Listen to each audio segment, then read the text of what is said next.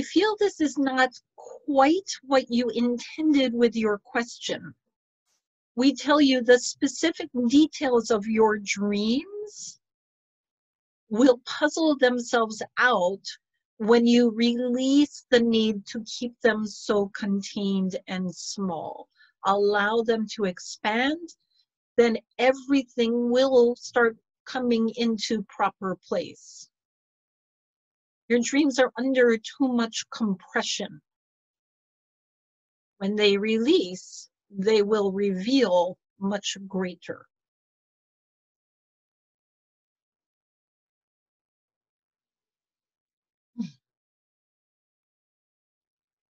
Now we begin our lesson. We are very excited, for we wish to talk to you about something that has already come forward with your questions, which is how magnificent each of you are. Do you understand? You are each extraordinary individual emissaries of collectives. Each of you is a representative of your soul group, of your soul self. Each of you was designed by your soul to be this very special human that you are, to be the perfect person to accomplish the goals that you have set for yourself. You are never alone, because your soul and your collectives are always here with you. Do you understand this, or do you wish we explain?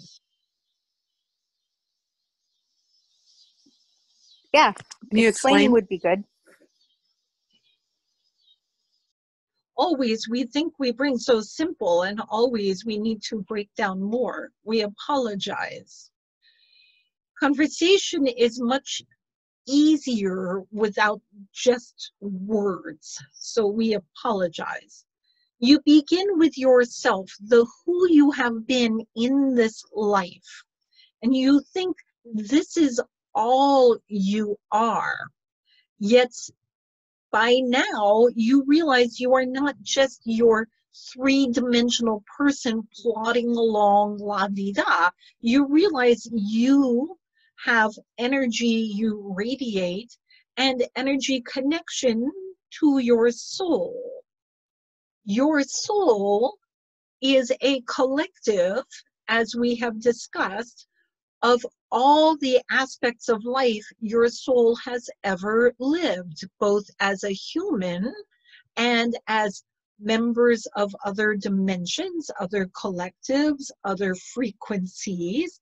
Some of you have been many humans through your life. Some has also been animals, lives as elements, lives as rocks or water, lives as elementals, lives as fairies or angels or other dimensions, other beings. All of those lives you have lived come together as one collective of your soul, plus every aspect of life that has existed, plus you now down here in this life.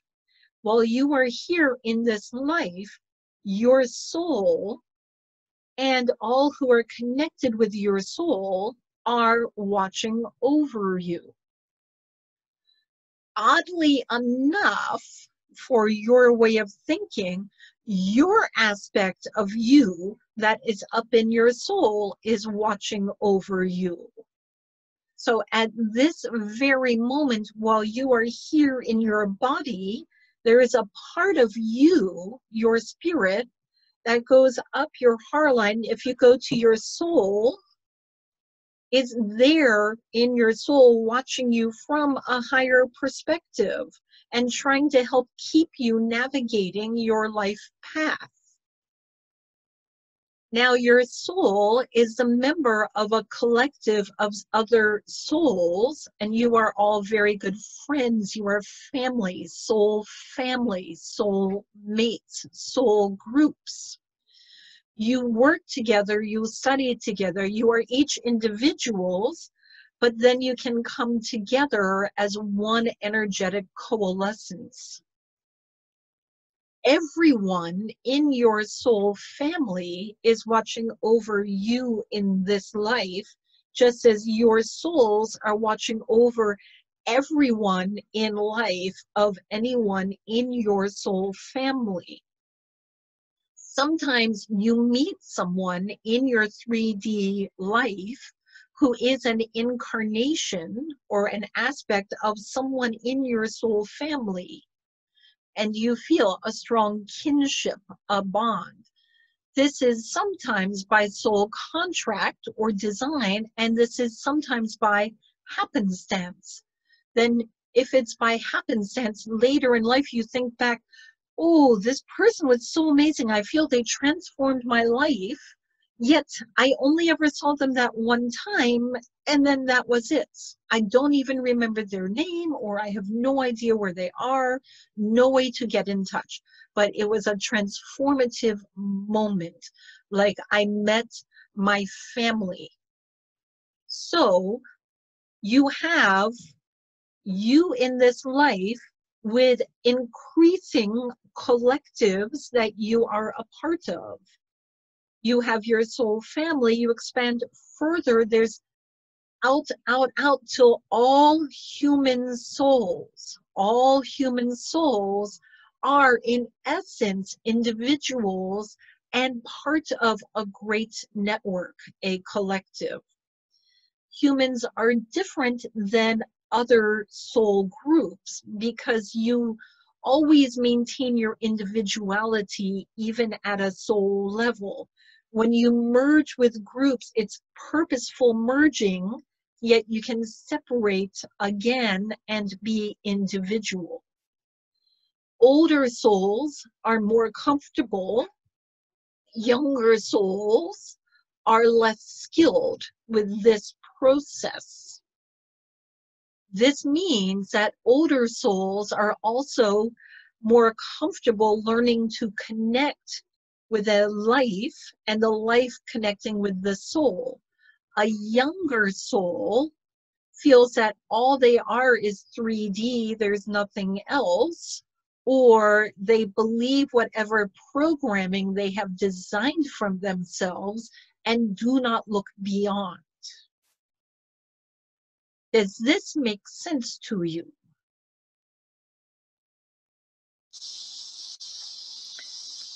Yes. I have a question. What is your question? Why are our soul families watching over us? I think that sounds like a silly question, but like, to what end are they watching us? This is a wonderful question, very detailed, for several purposes. One, they're like your little collection of guardians watching over, trying to help keep you on your path and away from mistakes. You have free will, so you often ignore them because humans are very tenacious. You like to do what you like to do, no matter how many times they kick you in your gut instinct saying, go here, go here. Humans are like, oh, I'll go there. Then later you're like, oh, that was not wise. I even told myself I should do this. I did that. But this is part of your growth process. It is not a problem in the greater scheme of things. It's just a problem in your day-to-day lives. Your soul family watches over you with love and compassion. Imagine the different aspects of souls. One is more exciting, one is more tender, one is more bookish, one is more meditative. even though you are in a soul family, it does not mean you are clones of each other. You have balances and essences. By everyone in your family watching you, it's really more like your soul is your primary and your soul families are secondary. However, by watching you, they learn lessons as well. If you are a very meditative person, soul, very meditative soul, you are watching an adventurous life from an intellectual soul, then you will learn much that would never happen for you at this moment from your personal life experience. Soul families are on the same level of studies and connected energetically, but you are still each unique souls. Does that answer your question? Yes. Is it possible too that you're intertwined with your soul family, that you can't really ever exist without them? Is that another part of it?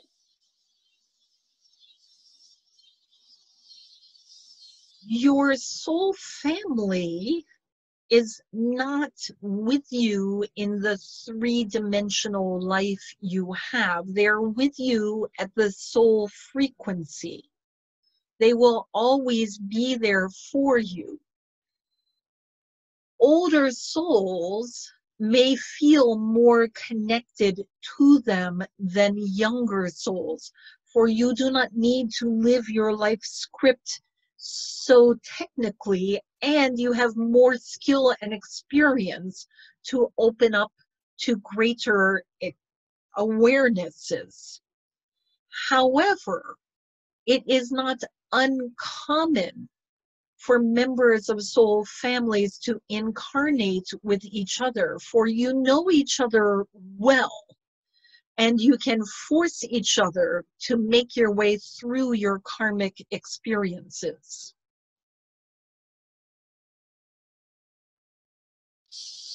Thank you. This is our pleasure. You see, life is very complicated. It is not so simple as you thought it would be when you were a young soul and you were just living your little script. Now you realize there's layers upon layers, but what we tell you, think how extraordinary you are. Look to yourself, look to your hands, look to your mind and your heart. Think how extraordinary you as an individual life, how you are, because you are the one your soul designed for this life experience. You may have been fairly unaware of all of this. However, you can feel the truth of it if you think back, and we know each of you will. You may realize there have been times when you felt you have not just one guardian angel, but many, where you have felt your soul has expanded, or you felt great love and support. The more you are open and receptive to this experience, the more this experience may become even part of your daily life.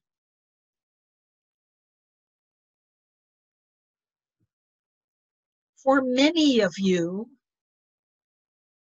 the only thing standing in your way is self-doubt. You think, yes, I would like this, but I don't know how. I have not been trained. Am I good enough? Am I this? Am I that? Am I what?